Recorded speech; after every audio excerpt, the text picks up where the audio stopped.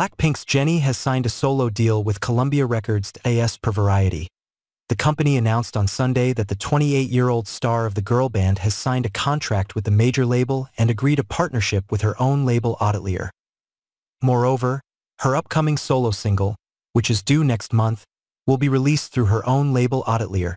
The news comes after the K-pop girl group, which consists of Jennie, Lisa, Rose and Jisoo, decided not to continue their solo contracts with YG Entertainment. The news of Jennie's solo deal comes after her band member Lisa, who also has a solo album in the line, confirmed that their bandmates were here to stay and had no plans to call it quits.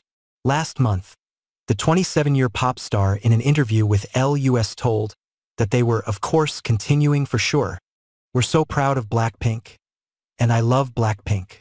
It is not just because of our fans, it's for ourselves," she said, adding, "There was no doubt. This is our life." Apart from her music career, just like Jennie, Lisa is also making her acting debut in Hollywood. Jennie starred in The Weeknd's The Idol in 2023, whereas Lisa will make her debut in HBO's The White Lotus.